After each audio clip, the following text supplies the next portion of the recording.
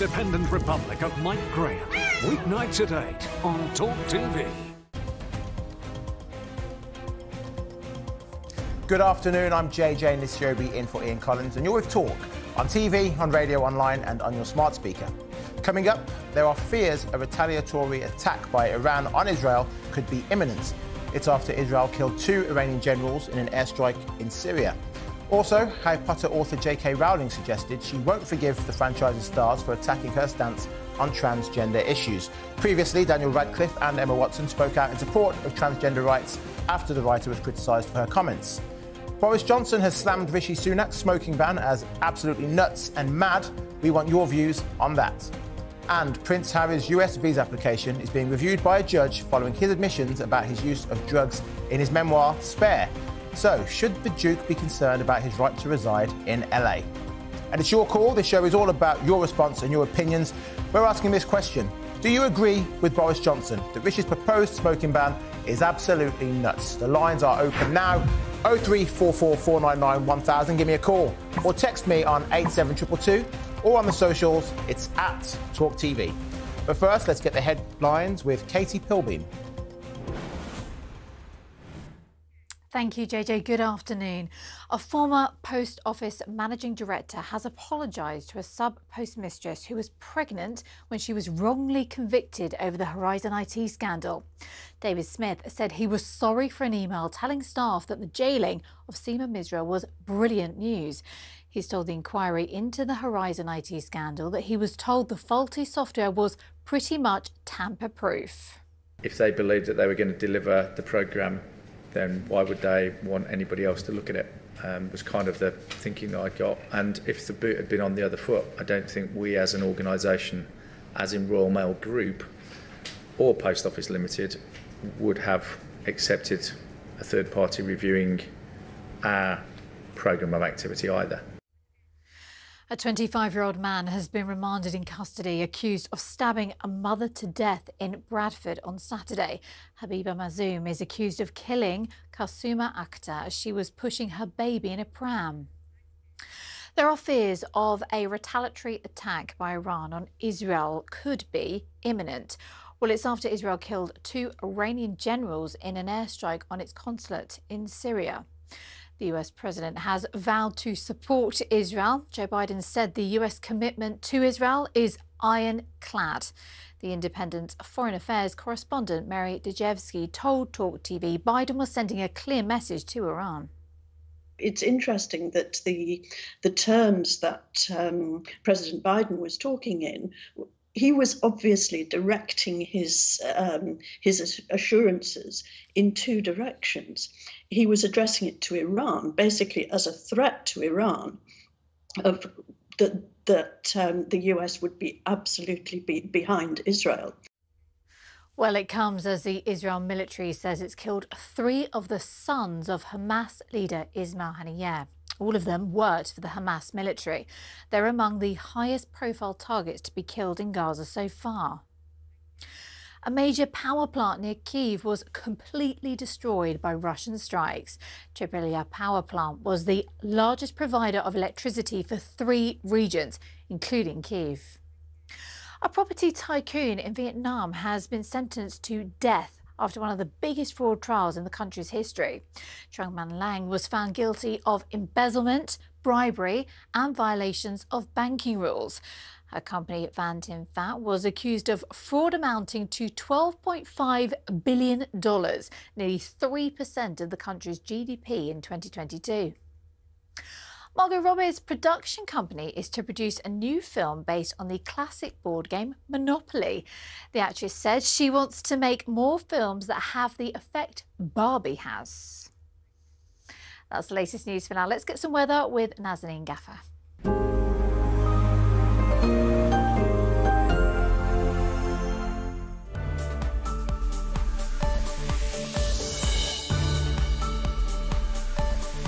Times Radio sponsors talkTV weather.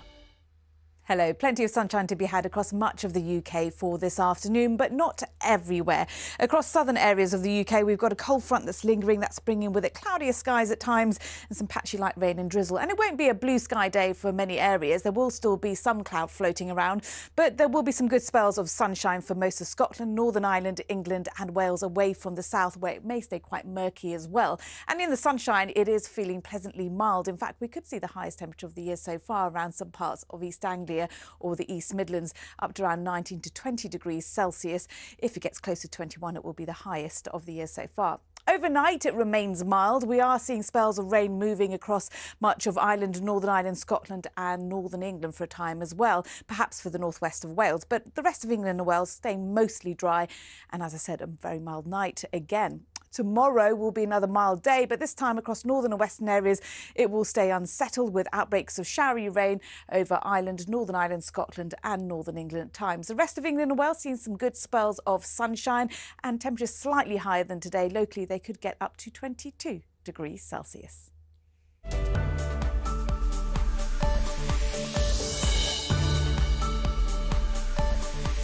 Times Radio sponsors talkTV weather.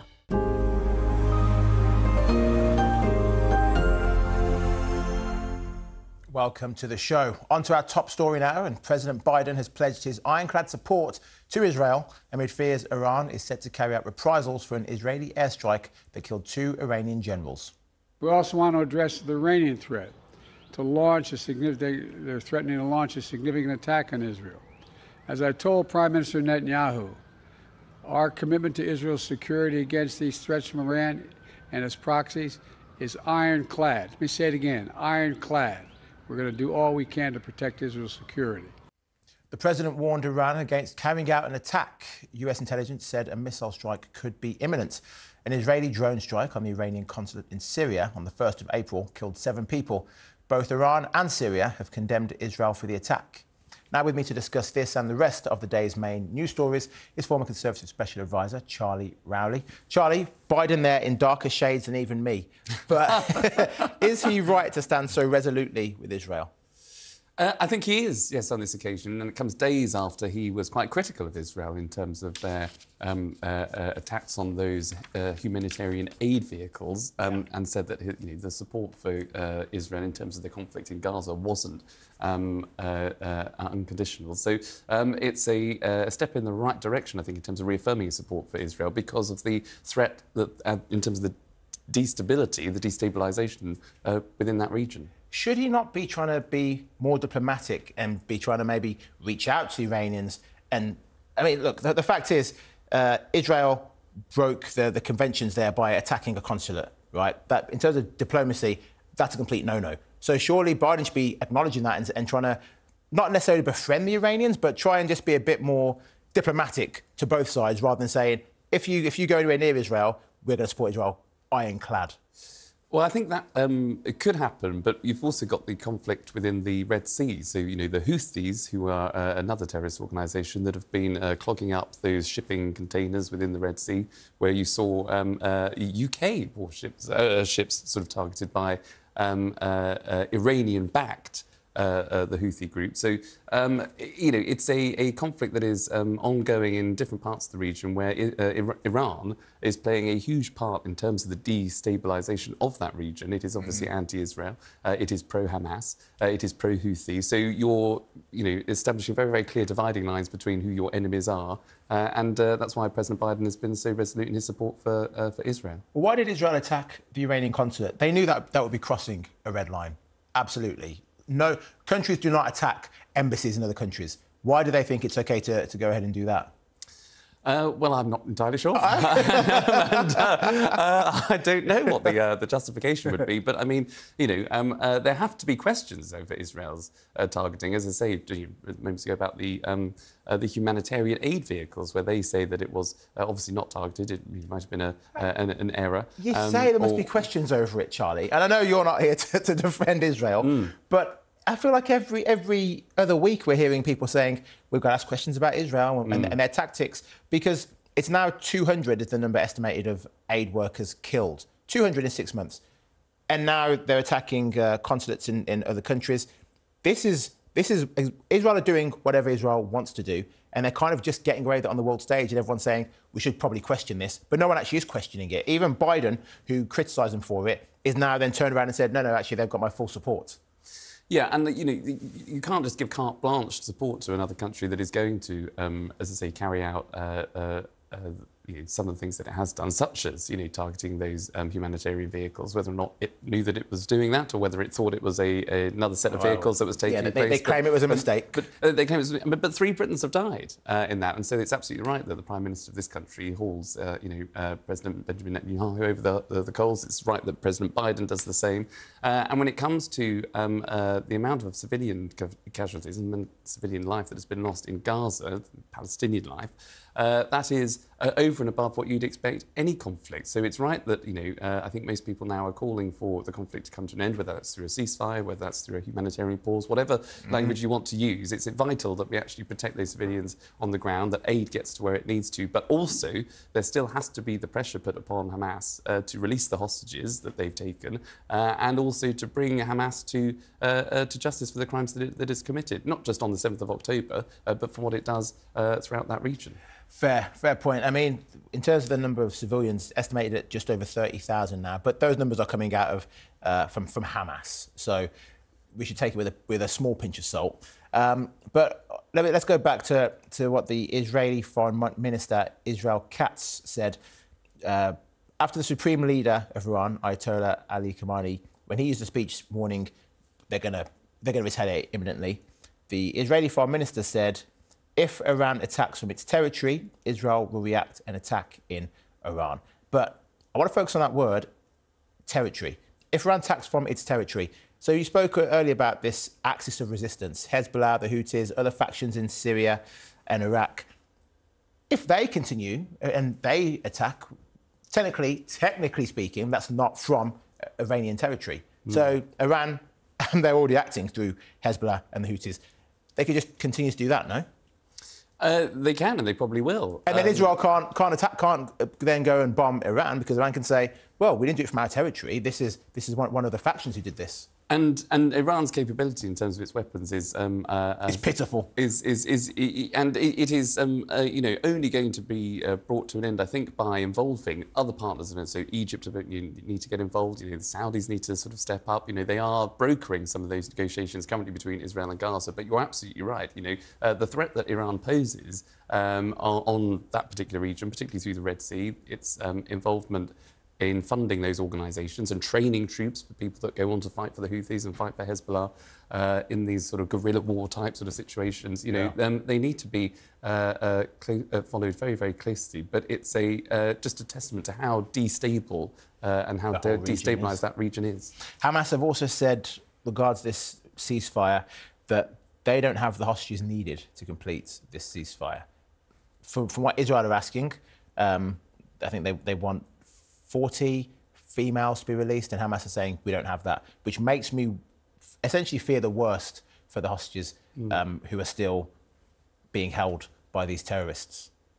Yeah, I think that's right, and I think there has to be a brokering of that negotiation. I know that's what Egypt and the Saudis are currently doing, but it is only going to create more tension the longer that those conversations go on, and the longer that Israel are obviously asking for those particular hostages to be released. And if Hamas are saying, well, we don't have them, obviously questions are going to be asked, well, what does that mean? Are they still alive? Are they still being captured? Are they still, or are they missing? That is obviously going to be a heartbreak for the families who are having to hear these conversations played out. But I think Israel has a right to demand, obviously, that those hostages be returned. Absolutely. Hamas is a terrorist organisation. It's carried out terrible atrocities. And although, yes, of course, questions will be asked of Israel just in terms of its response because of the number of civilian casualties that have taken place in Gaza, the reality is Hamas infiltrate themselves within the community, within Palestine, within Gaza. So, they are right through hospitals, through schools, through the community. They are very difficult to get at, which is why Israel will say that the response has to be so forceful because otherwise these people are just going to remain in hiding and they'll be able to come out and attack again. So, look, I think it's quite clear on the world stage, in the Western world at least, the support for Israel has started to swing a little bit away from it. But even in Israel, their own citizens are becoming quite critical of Benjamin Netanyahu. Any failing government needs something to unite the country, something for people to get behind. Is that Iran now? It could be, because I think of the threat that they pose, and they continue to pose and have posed for a long time. But just on that point that you were saying earlier on, JG, I mean, look, you've got many Jewish friends who, the last thing that they want to see is any more civilian life lost. You know, however difficult it is, and how passionate, obviously, they feel and patriotic about their country, and an attack that they've had to endure, however grotesque and horrible it was. They still do not want to see this conflict go on any longer than it needs to. They don't want to see lives lost in Gaza. They want to see humanitarian aid in. They want it brought to an end. Obviously, they want the hostages released as well. But it is a humanitarian crisis now, and many people, Jews and Muslims alike, people that live in Israel, people that live in Palestine, I think everybody and everyone on the international stage that you were just saying does want this conflict to come to an end. But when you have players like Iran that continue to pop up and cause even more trouble, just adding more layers to the complexities of a conflict, it's not helpful, which is why Biden has had to, first of all, criticise, I think, Benjamin Netanyahu, and now throw his full support behind him. So it's slim margins. Extremely slim. So let's move close to home now. Sickness benefits claims rise by a third in Tory heartland. You must be devastated by this news, Charlie boy. Well, just another headline for the number 10 sort of spin doctors to try and come up with. I mean, I read the piece. I was talking about it, funny enough, earlier on this morning, and it's an interesting one. I mean, overall, there is a higher percentage now of people, or it is a high percentage of people since the recent sort of survey, I think, where people in Conservative constituencies are now applying for sickness benefit. Overall, the total number of people that are on sickness or incapacity benefit are from Labour constituencies. That's in the piece. So the headline is slightly just headline grabbing, I suppose, in that sense. But you're right, and it comes down largely to mental health. Lots of people are struggling in this country still, I think, on the back of COVID. Perhaps sort of the flexibilities of working from home, not being able to do so anymore, just adjusting back to what was normal life before, and having those years taken away if you're a younger person. But I think the other thing to say in Conservative areas, and there are quite affluent Conservative areas, some of these constituencies, and I think we sort of worry, and ask ourselves, why is so much funding when it comes to the NHS or whatever going to those particular constituencies, like the home counties, for example, which you think are very affluent anyway. And it tends to be because there is an ageing population, and therefore, with an ageing population and more older people, you're going to see more of those people use those services, therefore more money needs to go to those particular areas. So it's a difficult balance to strike, but you're right, it is never good to hear that more people are claiming sickness benefit due to mental health or any other ill health for that matter. Look, don't forget, it was your mate, Rishi Sunak. I know you're not actually friends with him, but it was... Oh, we are. Yeah. Oh, I thought we were. I've heard it here first. It's your mate Sunak who said when he was campaigning to be leader that he was going to reverse all of the things that Labour had put in place and to take the money from the inner cities and bring them back out to those areas that are already affluent. But as we say, I know this headline is misleading, you're right, because it's still Labour areas, it's still inner city areas where mental health is the worst and benefits claims are up. And yet, this is down to the Tories, surely. It's 14 years. You say COVID, I would say cost of living. I would say the fact that this country is an absolute mess. The fact that we've got NHS waiting lists through the roof. The Tories have pretty much decimated the country. I'm not surprised that mental health is increased so much. 69% of all cases, mental health is the reason for these claims. See, there's a lot in there that you've just listed, and I mean, look, you're absolutely right. There are many challenges that this government and the government has got to get a grip of. Including the health of the nation, where there are backlogs still I think on the back of COVID. There was a big COVID bill that had to be paid, which was there to protect people's lives and their livelihoods, the furlough scheme and all the rest of it. So, which the Tories implemented. That so again, it's Tories' fault. Giving out free money. And which was broadly accepted by the majority of people at the time. I didn't hear any opposition to the time, but, you know, hindsight's a wonderful thing. but I think you're right, you know, but over the course of the 14 years, you know, what have the Conservatives had to deal with? Well, they're in the coalition government, which sort of took up, I think, a lot more bandwidth than what would normally be if you were just sort of governing on your own. You then had, yes, it was a Brexit referendum called by the Tories, but it's what the country wanted for. And since 2016, obviously, that sucked up so much energy and so much life of Parliament and government time. You're right, Charlie. You're right. It's not the Tories' fault at all, is it? It's everyone else's fault. It's not the Tories. But then, of course, and levelling up. But this is the you're onto something. Levelling up that never happened. Well, I think you know, when Boris Johnson came to power in 2019 and obviously promised to deliver levelling up, obviously we didn't have COVID back then, so the aspiration for the nation, and which is why lots of Labour heartland seats, that red wall, they voted Conservative for the first time. You know, Labour had abandoned those areas, and therefore they were putting their trust in Boris. And I'm afraid since COVID came along, obviously that was a huge bill, £400+ billion. COVID's fault. You'll blame Brexit next, I presume, as well, will you? No. But of course, you know, mistakes are obviously going to be made along the way. Every government will make mistakes, but I think the over-ambition of levelling up since COVID just hasn't been able to materialise. You know, money should have gone to those red wall seats and to those heartlands where there has been, you know, high unemployment in the past, where there has been those waiting lists in the NHS, where there has been social deprivation, you know. And so, you know, that was the whole point. But since then, obviously, lots of areas have required funding for all different reasons, but it's tried to be a means to everything rather than targeting particular areas, which is a shame. Let's stick with your mate, Sunak, because Boris Johnson has come out swinging. Let's have a listen to what Boris said about Sunak's smoking ban. We're banning cigars. And what is? I mean, maybe you'll think that's a great idea. I just can't see what is the point of banning? Well, the party of Winston Churchill wants to ban. I mean, donnez-moi un break, as they say in Quebec. You know, it's just mad. So, absolute madness. It's nuts, Boris says, about your pal. You think he's right? Smoking ban, absolute madness? I don't think it's absolute madness. Good. Finally, we agree on something. I think it's an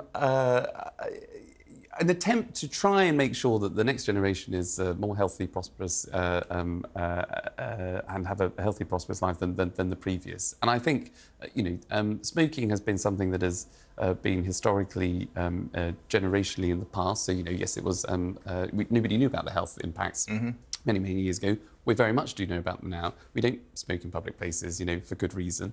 So I think, you know, trying to eradicate those ills in society is no bad thing. Of course, it calls into question how the policy can be implemented, because there'll come a time where I know you and I of a similar age. Similar-ish, yeah. You know, I'm 34 next week. And oh, really? Yes, oh, and you're, gosh, and you're I'm 39. You're not okay. too far off.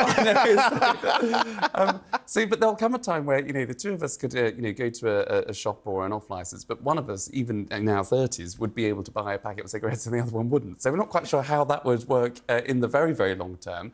And plus, you can obviously get cigarettes probably from any other part of Europe. But I think the attempt to try and make sure that kids today aren't able to have access to kind of the ill health products or things like smoking or vaping in particular. Where does it stop? It's cigarettes now. Then in 25 years, they start banning alcohol. Yeah, no, I don't want it. I think it's a good idea for our health, but I'm sorry, we're not living in China, which actually brings me on to the next point. China flooding our country with fake stamps. King Charles's face is being printed fakely in China, and now it's over here. Well, it's an outrage. It is. It's a disgrace. Outrage, as you say. But I haven't actually bought a stamp for a while. I haven't sent any letters or cards to people. I do apologise to my friends, family, and others. The love letters that keep coming in that I haven't responded to. And maybe it's because I've been using fake stamps. But it is quite worrying because, you know, people are buying up these stamps for about 4p a stamp. That's the cost.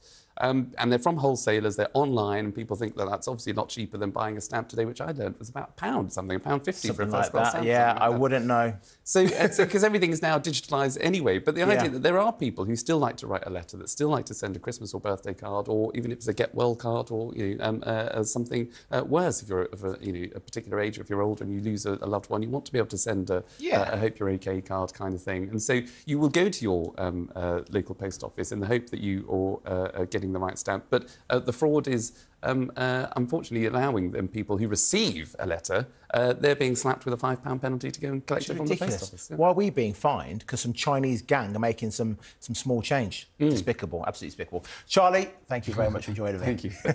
Coming up after the break, we'll be returning to our main story. President Biden, he's promised Israel his ironclad support from the threat of a potential attack by Iran.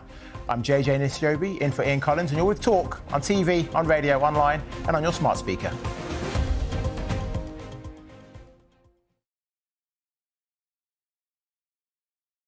Hey, very good morning to you. Thanks for joining us. You're with Talk TV, on radio, online. And we're on your smart speaker. Now, you ain't going to have an Eve it, me old Chinas, but a new report is calling for a new definition of cockney. All right, Jeremy, me old China. All right, Rosie, oi, treacle. When J.K. Rowling says, let's just be honest, that's all she's saying, let's just be honest. When a man goes out and kills, we should talk about them as what they are, a biological man. Trans woman, it's not a woman. Trans woman is a man. Lee would have to go much further than his statement. I mean, he did say that he spoke clumsily and he understood the Prime Minister's position, but I think he'd need to say that he'd got it wrong. Then I had a phone call this morning from City Council, a lovely woman called Anna. And yeah, I've just received an email just saying that, I'm going to be getting a badge. Quite right too. It's that time again to get the violins out. That's right. Prince Harry has lost his bid for UK security after moaning he'd been singled out. You might as well be discussing an invasion of Daleks for all I really get this. but I am now on social media, having been dragged off my £8 Nokia, reluctantly kicking and screaming. I'm a huge hit on Instagram, as you probably know.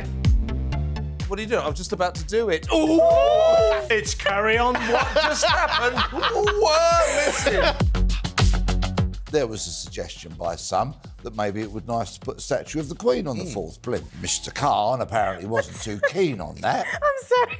I know it's coming and I can't stop laughing. So he suggested alternatives. There's a sweet potato. That's quite a small statue then. Wasn't there also a prostitute? A trans sex worker. You don't really need one of those in Trafalgar Square. You just got to walk up to Soho, don't you? 40 minutes. Why do you know this? Because I know everything. Was he just unlucky getting that question with an ice cream, or is it a sign of something more? Seemed like he was on a late-night show to attract a young demographic, and they put him in an ice cream store. I read the statement this morning from the family, and if any police officer reads that statement, if you don't cry for what you read from what the family is saying, it's heartbreaking, then you shouldn't be a police officer. The UK, I'd say, has lots of racism within it. I don't necessarily think it's a racist country, but it permeates our institutions. Yeah, but for her to say, come out and vote, and by the way, when I was 22 years old and I had an affair with a married man that I knew was married, the feminists failed me. I'm sorry. I think the feminists did fail her. It was another era. She was 22. We're supposed to have moved on from that. Don't hark back on something you did that was wrong. Talk TV. It's the only place where you get the truth.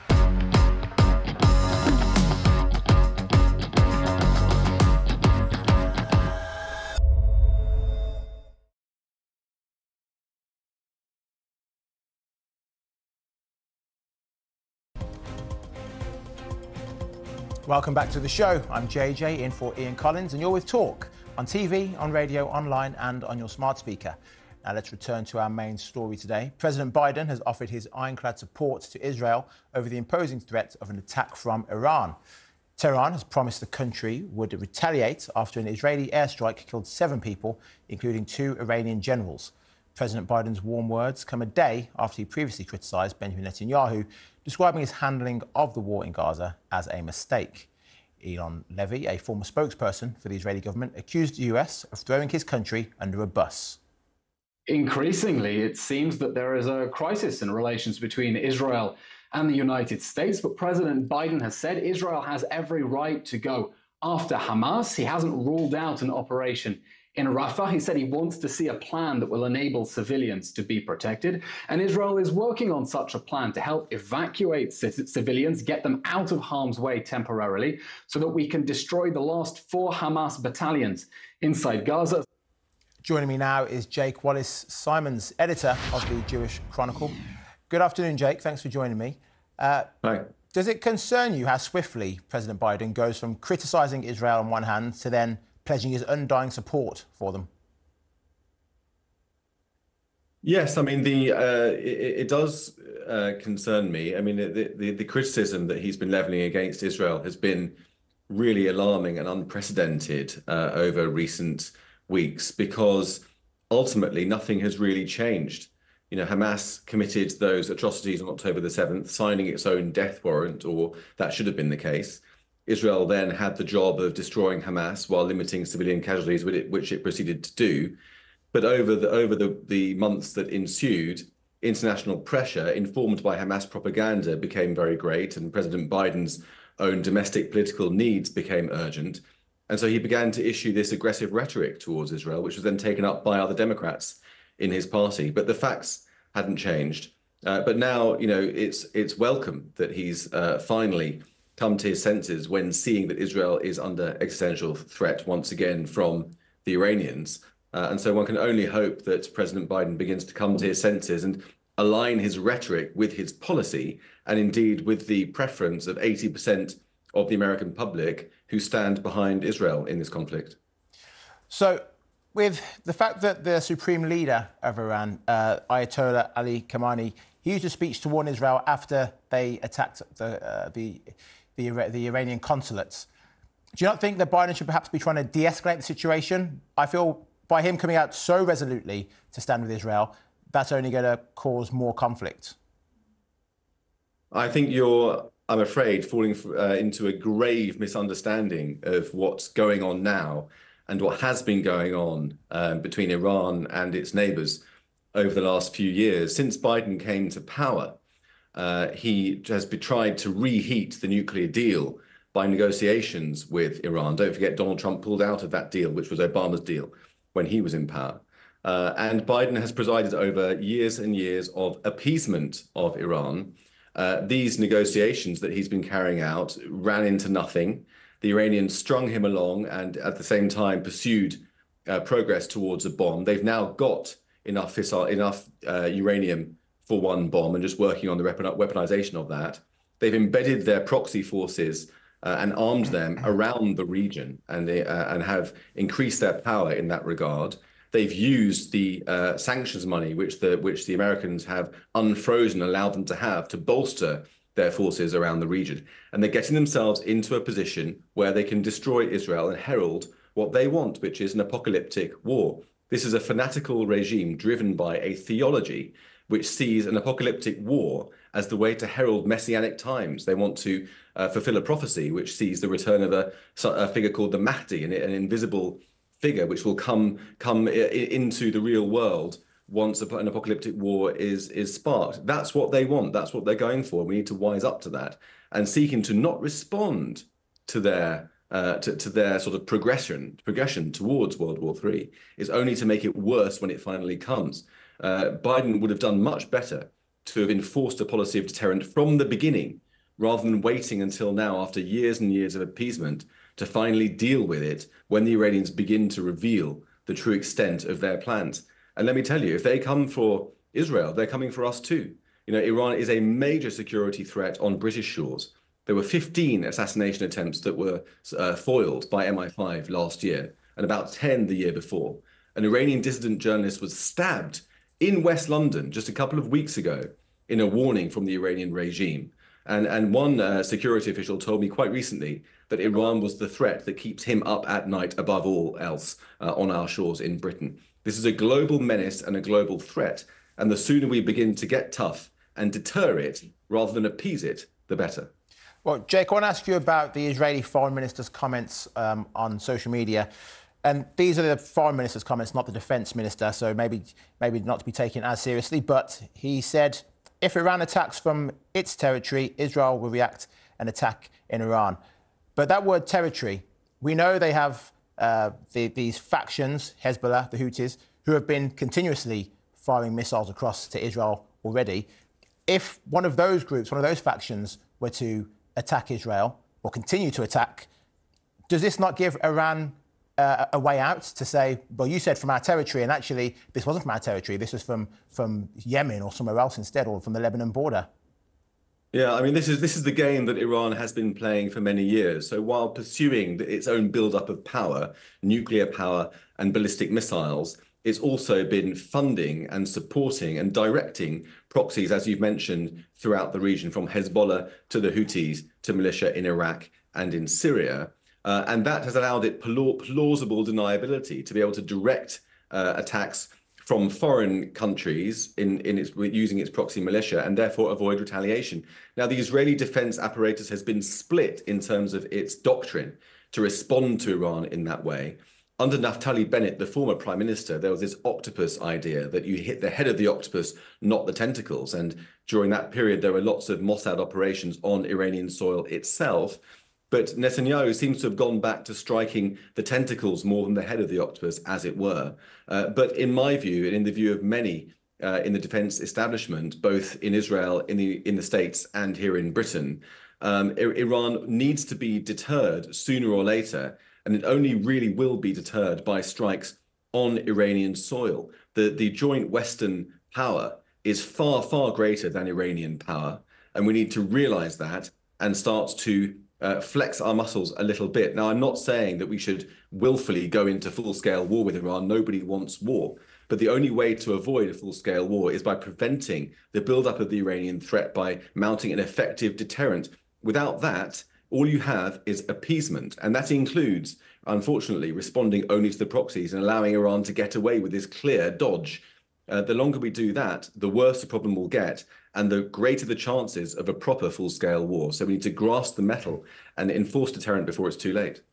Jake, one more question for you. The IDF is constructing a northern crossing in Gaza to allow more aid to enter the enclave.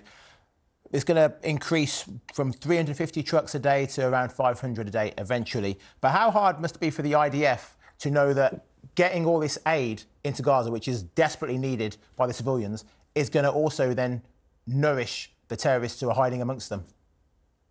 I mean, look, this is one of the many impossible dilemmas that Israel faces. You know, an Israeli officer said recently that in all the Hamas terrorists that he had seen captured and killed, there wasn't one single one that looked in any way hungry.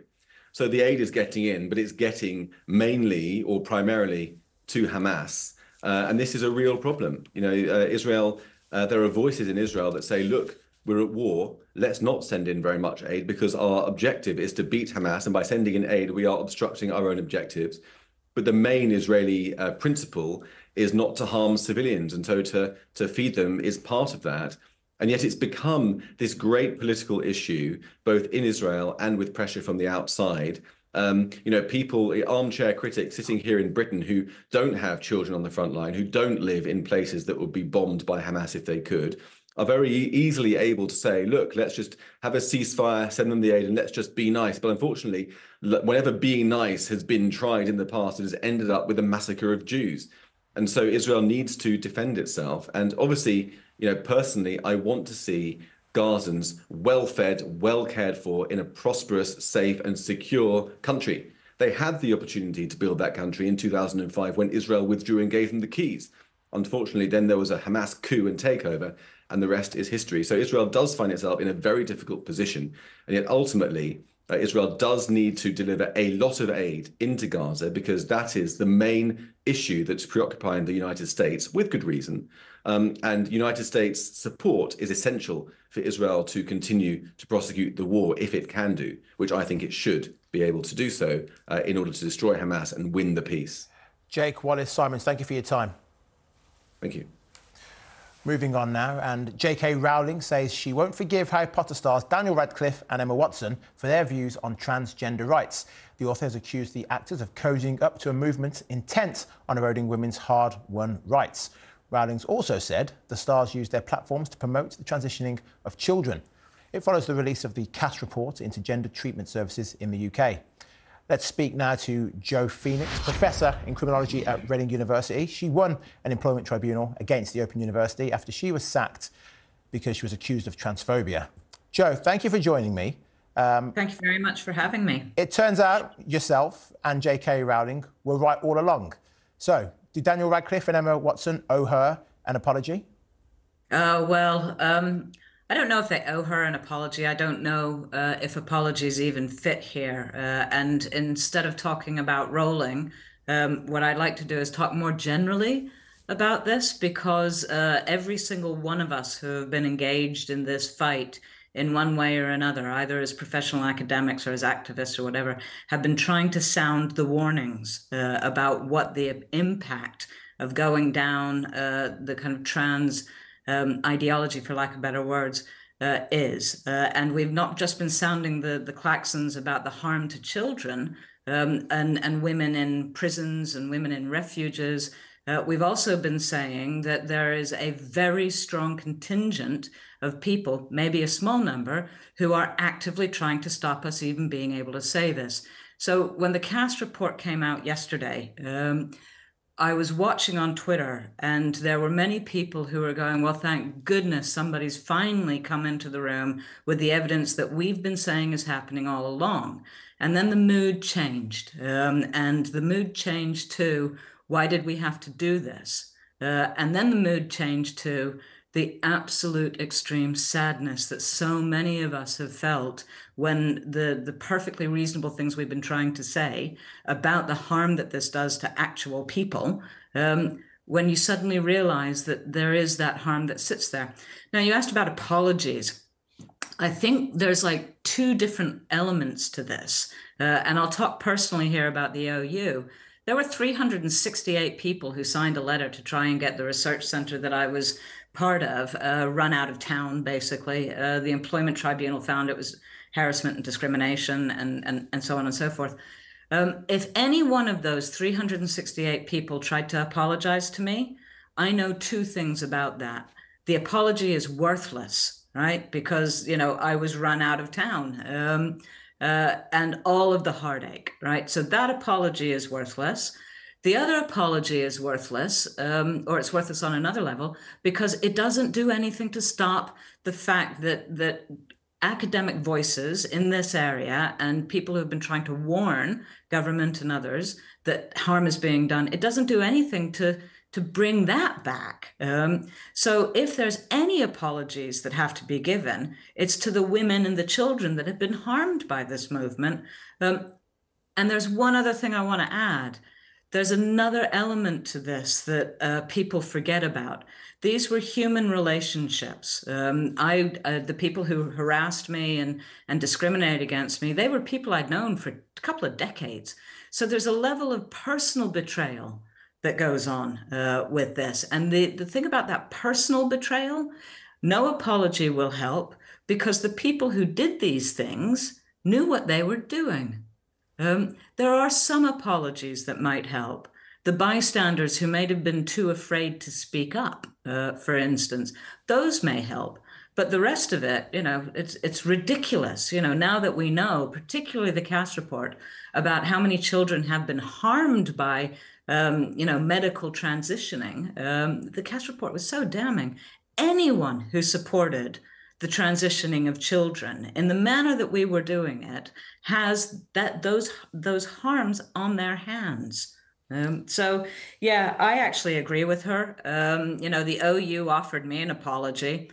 I think it's worse than useless. You know, I don't care about their apologies. I don't care about the apology of the Vice Chancellor. I didn't care about the apology of the Vice Chancellor from Essex University when they were found to have unlawfully treated me, because they are absolutely useless in this area, because so many of us have been trying to have our voice heard moderately for so long.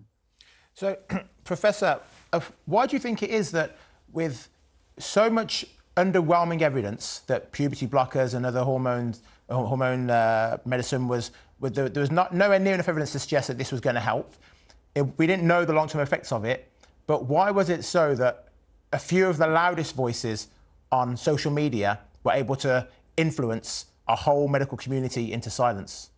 Well, I want to say that's the $1 million question, but we know why. We know why. And it kind of links a little bit to what your previous presenter was talking about. And that was about people just want to be nice. When all of these, gender affirmative care was being brought in, when people like myself who were being shouted down and told that we were transphobes, you've got a whole realm of bystanders around you. And many of those bystanders stand out of the way and because they just want everyone to be kind. But then with regards to gender affirmative care, you've got key activist organizations that manage to get into clinical practice in a way to really shut down people being cautious about what they were doing with children. And of course, we know those organizations, don't we? Stonewall, has had such malign. Absolutely. Professor Joe Phoenix, thank you so much for your time today. Thank you very much. Some breaking news that's come into us at talkTV now. O.J. Simpson, the former American football star, has died at the age of 76. In a message on X, his family said, on April 10th, our father, Orenthal James Simpson, succumbed to his battle with cancer. He was surrounded by his children and grandchildren. During this time of transition, his family asks that you please respect their wishes for privacy and grace. The former NFL player, who stood trial for the double murder of his ex-wife Nicole Brown Simpson and her friend Ron Goldman in the 90s, only to be acquitted, passed away in Las Vegas. We'll bring you more on that story as we have it. Coming up after the break, Prince Harry's visa application has officially been handed over to a federal judge and could soon be exposed to the public. I'm JJ, in for Ian Collins, and you're with Talk on TV, on radio, online and on your smart speaker.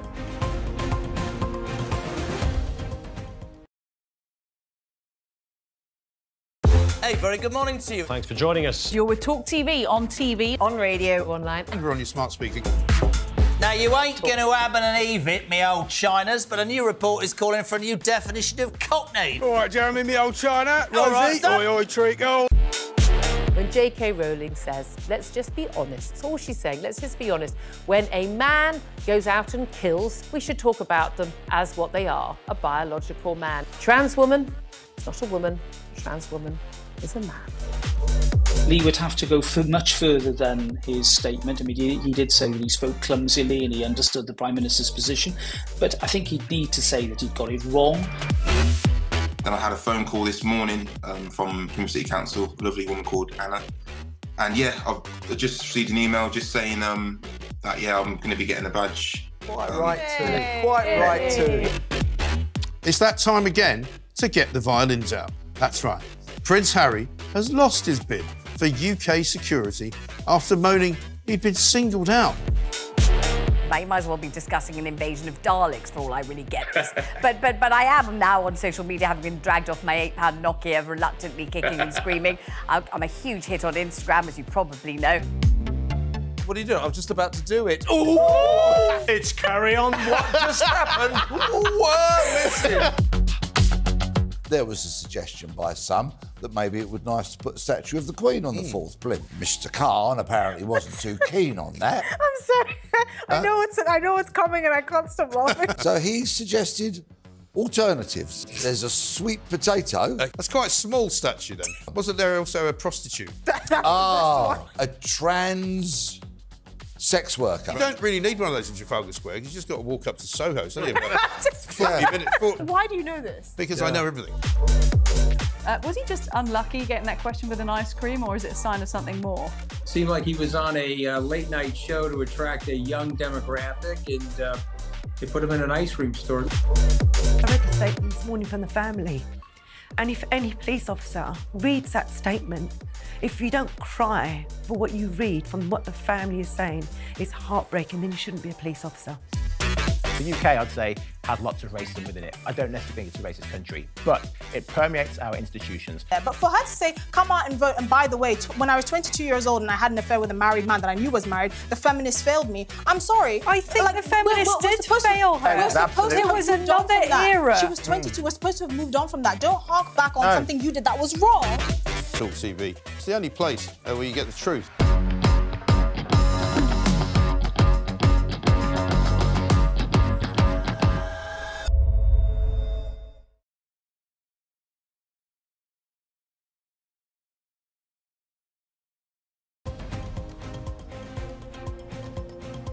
Welcome back to the show. Some breaking news that's come into us at talkTV.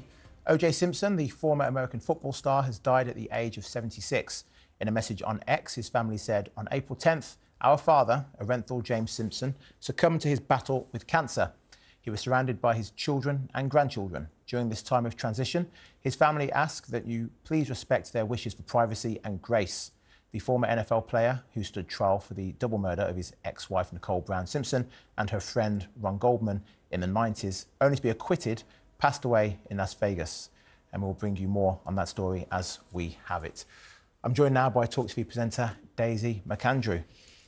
Daisy, this is shocking, shocking news. Yeah, I think to those of us of a certain generation, and I count myself at 51 as being of that generation, O.J. Simpson was such a big figure. And then, of course, his case was one of those moments where not just America stopped and was fixated on you know, every turn of the trial, but really the world was. It was one of the first seminal trials that everybody wanted. You know, you'd get back from school or work and say, you know, what happened at the O.J. trial today? And he's continued, obviously, to be a deeply controversial figure. And as you said, acquitted of that, you know, was convicted of on other trials, but an astonishing story going from, you know, this one of the most famous American sportsmen ever, then to, you know, sort of criminal, would-be criminal, and then always a controversial figure. Yeah, I guess for some of our younger viewers and listeners, O.J. played for the Buffalo Bills, the San Francisco 49ers. He was bigger than David Beckham was in Beckham's day in terms of global sport. He was getting advertising campaigns, sponsorship deals all over the shop. He was the dream boy of American sport. And then moved into acting, which was really unusual in those days. Of course, nowadays we see people like, you know, The Rock, who go from, or Vinnie Jones, or whoever it might be, you know, who go from acting into Hollywood and into movies. Arnold Schwarzenegger, obviously one of the most obvious. Ronald Reagan doing it from acting into politics. You know, you have these figures, but they are few and far between, and O.J. was one of those. Well, you say Arnold Schwarzenegger, that's funny because The Terminator was supposed to be played by O.J. Simpson, and he actually turned it down and it went to Arnold Schwarzenegger instead. But I remember being a kid and seeing that car chase unrolling on television. The white Ford Bronco, I think it was, going down the freeway, dozens of police cars, helicopters, the press were all over it. Yeah, and nowadays we're quite used to seeing, particularly in the States, you know, there's the first sign or first sighting of a car chase and they send up the, you know, the news helicopter and we see it then. But again, it was such a big deal. It was like a movie, you know, a dramatic movie being played out in front of our very eyes. And, you know, so rolling news was relatively new in those. I know I'm sounding like a complete granny now. But things were really different in those days. You know, rolling news, helicopter cams, all the rest of it. Hollywood sporting superstars accused of murder. I mean, it was an astonishing story. And at the time, politically, Los Angeles was a racial hotbed because a few years prior, Rodney King had been beaten up by police officers, white police officers had been beaten to the floor. It was caught on camera, and they had the famous LA riots about that. And of course, you know, this was an interracial marriage, which was still relatively unusual then. And you know, and there was, you know, there was an element of racism. The other thing that I've been reminded recently, I've been watching a lot of, don't hate me for this, Kardashians with my teenage daughter. This is where it began. And of course, we're reminded that, you know, the Kardashian father was O.J.'s attorney and was, you know, completely involved in that case and remained, I think, close friends. And you know, obviously, he took a lot of heat from being, you know, from representing O.J. Yeah, so technically we can blame O.J. Simpson for the Kardashians because that is where the notoriety started. Robert Kardashian Sr. at the time, and then it just spilled out to the rest of them. But going back to the trial, another iconic moment from that for me was the glove. O.J. Simpson trying to put a fit on the black glove and claiming it doesn't fit. It was too small. It was too small. And people there, you can see it there on the screen. And people have you know, talked about this for years ever since, saying that, you know, he was showing off his acting skills. Like, you know, it looked like he was pretending, oh, I can't, like Cinderella, you know, all the ugly sisters trying to get their feet into the, you know, into the glass slipper, that it was a sort of similar thing. But again, a completely iconic legal moment. Yeah, absolutely. What was also really fascinating is that 22 years after the trial, and he was acquitted for the murder of Nicole Brown and her friend, Ron Goldman. Ron Goldman. Yeah, we keep saying friend, I'm not sure why. But 22 years afterwards, Netflix, American Crime Story, it was all relived all over again with David Schwimmer, pretty much an all-star cast. David Schwimmer played Robert Kardashian in that Netflix drama series. But it just brought everything back to life and added more colour. I remember watching that series and thinking, I mean, obviously I was a kid when the initial trial happened. I was like, I don't remember that happening. I don't remember this happening. And there were all these theories about Robert Kardashian removing the suit that may have had blood on and taking it in front of the world's press. And it's been extraordinary, actually. Netflix have done so many of these, either dramatisations or docudramas or documentaries, you know, whether or not it was about Monica Lewinsky or Michael Jackson or, you know, all these huge stories that then bring it to life for another generation that, you know, certainly I think most of the people who saw that OJ documentary wouldn't have remembered it first time round. They wouldn't have remembered Monica Lewinsky, you know, Michael Jackson. And it does show the power that those shows and those Hollywood executives have, depending on what angle they're going to take, that they will influence. I mean, we've talked about this as a difference. This isn't about, you know, criminal cases, but even the way that they've put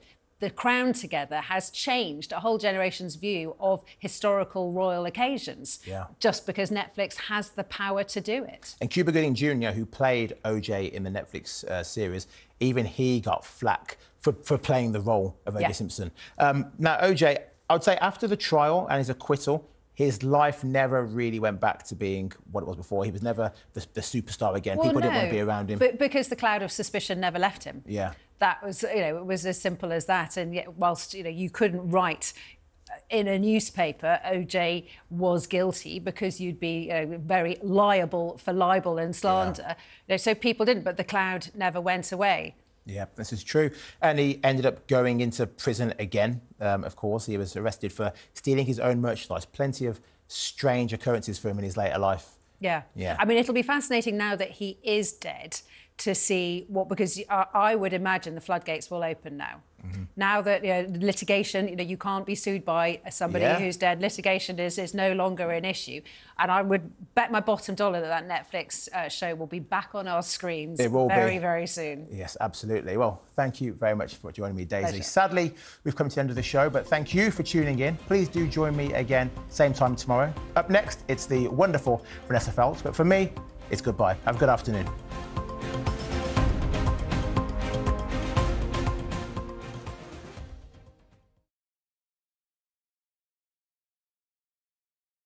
Hey, very good morning to you. Thanks for joining us. You're with talkTV, on radio, online. You're on your smart speaker.